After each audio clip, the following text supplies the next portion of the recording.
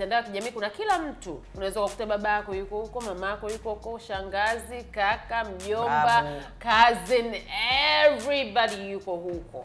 Yeah.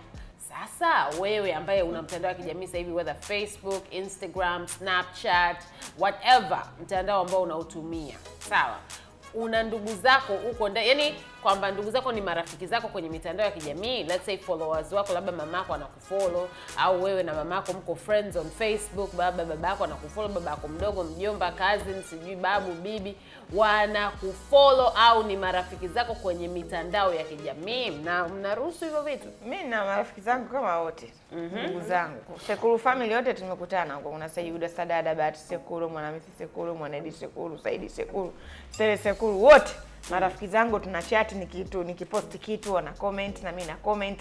Mama yangu, baba mmoja, wote. Mama yangu naye alikadhalika. Mama Asha mwenyewe, mama chapati. Noma sana. Zainab bint Bakara anajiita. Mashallah.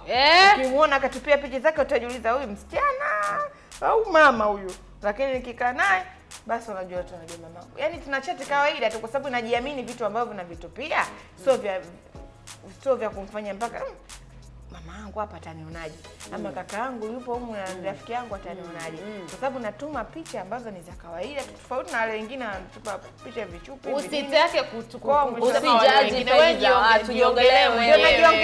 Najiongelea mimi. Kwa hiyo mimi kwangu sio jambo zito wala sio kubwa kwa sababu niumize kichwa, baba iko huko au mama yangu ananiona, rafiki yangu sijui, kwa sababu na uhakika vitu ambavyo naviposti haviwezi kuniathiri kwa namna moja ama nyingine, kwamba mzazi wangu atanichukulia tofauti, atanita nyumbani, sijapenda picha ulotupia, sijapenda sijui uloandika, yote yako sawa bin sawa. Kwa hiyo nataka kusema kwamba mtu nisipoadi ndugu zangu kwa marafiki zangu kwenye page yangu na vitu vichafu ninavyofanya katika page yangu, wapo wengine wanaofia kwamba nikiposti hichi kitu afu ndani kuna baba yangu au kaka yangu mkubwa itakuwaje.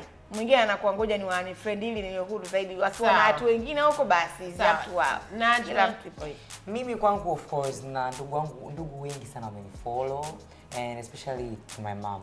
Mamangu wakati anaanza kunifollow kwanza hata nilikuwa sijui kama ananifuatilia. Yaani nilikuwa sijui kama ananifuatilia. Kipindi cha nyuma nilikuwaga before standing on my career as a public speaker, nilikuwaga na post vitu vya ajabu ajabu. Kwa hiyo alikuwa zikipatikana picha mama unazikuta kwenye group ya familia. Mnaona vitu na post. Sijui nini nikaanza kuona staki kabisa ushosti na mandugu kwenye social medias. Lakini baadaye jana tunashangaa mamangu nisikujua kama ananifuatilia mpaka leo. Instagram kumbe kanifollow.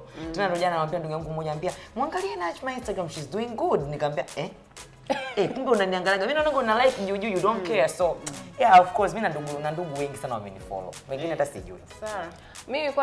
Mimi mamangu hana shida kwamba umeposti nini kwenye page yako au nimevaa nini. Kwa najiongelea kwa mimi.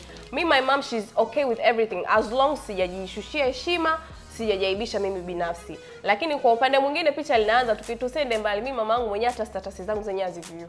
Nimempiga block kwanza kae pembeni. Me too. Why?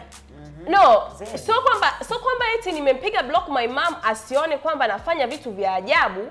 No, ni kwamba tu ile kwamba unajua mama ana ile tabia unaweza kuposti kitu kama mama yako na ile ulokole, mwanangu Mungu hapendi. Ishe kunitokea ndio maana natoka hapo ngasema mama hebu step aside. Lakini mimi my mom she got no issues mimi kuposti vitu vyangu. Lakini still na ndugu zangu pia ambao wananifollow na wanaona kwa sababu we are living in a free world. I can do whatever I want with my page.